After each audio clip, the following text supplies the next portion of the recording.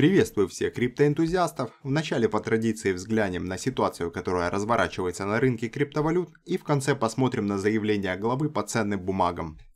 Вчера ночью очень интересные события происходили по биткоину, и очень многие потеряли на этом деньги, но об этом я чуть позже расскажу. А сейчас давайте просто посмотрим и определим, что же именно вчера произошло. Крупный игрок убрал свои лимитные заявки, которые стояли в зоне 7600, что спровоцировало импульсное пробитие цены ниже уровня. Далее по объемам мы видим очень большой откуп в районе 7500. Все трейдеры, которые следили за рынком в этот момент, увидели наличие крупного игрока, который не пускает цену ниже, и начали заходить в лонг. Это в принципе и была цель крупняка, так как сразу в ордербуке начали появляться огромные лоты на покупку биткоина, которые начали еще быстрее разгонять цену вверх. И когда цена с импульсом преодолела порог 7600 и начала там закрепляться, многие также начали открывать лонговые позиции. Стопы, понятное дело, стояли у всех либо в безубытке, либо под уровнем 7600, так как это сильный уровень и все игроки это понимают. И далее произошло самое интересное. Весь объем, который был выкуплен в районе 7500, был просто выброшен по рыночным ценам. Понятное дело, это спровоцировало импульс вниз. Во время этого импульса поснимало все стопы людей, которые заходили вот на этой свече. Также, понятное дело, получилось собрать все стопы от людей, которые заходили на пробой уровня 7600. И тут очевидно, что после таких движений всегда происходит небольшая паника. Именно этого и добивался крупный игрок, когда производил подобные манипуляции. Потому что именно в моменты паники, когда трейдеры не могут принять какие-то взвешенные решения, действовать приходится быстро и при этом ситуация непонятная, очень легко забирать деньги. Именно так и произошло. Вчера многие потеряли деньги просто потому, что заходят в позиции, которые им непонятны. Я вчера читал различные чаты, плюс мне в личку многие писали, и все спрашивают, вот я не понимаю, что сейчас происходит, какую мне позицию занять.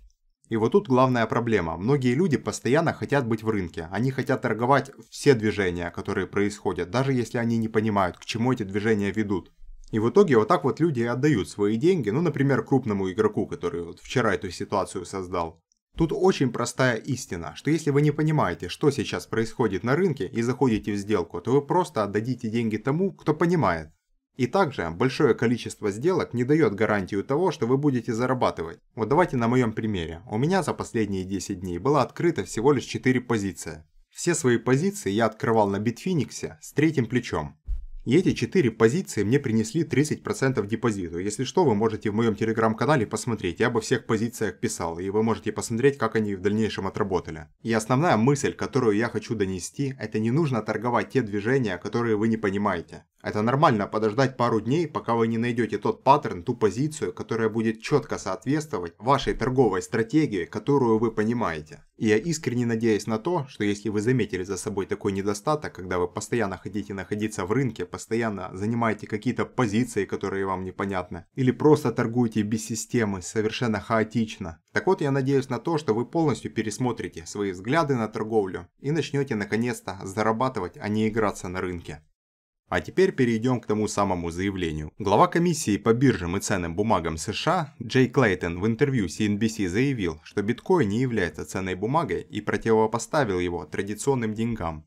Биткоин может заменить доллар, иену или евро, поэтому мы не можем отнести его к классу ценных бумаг, сказал он. По словам Клейтона, к ценным бумагам можно отнести токены, так как они выполняют роль цифровых активов.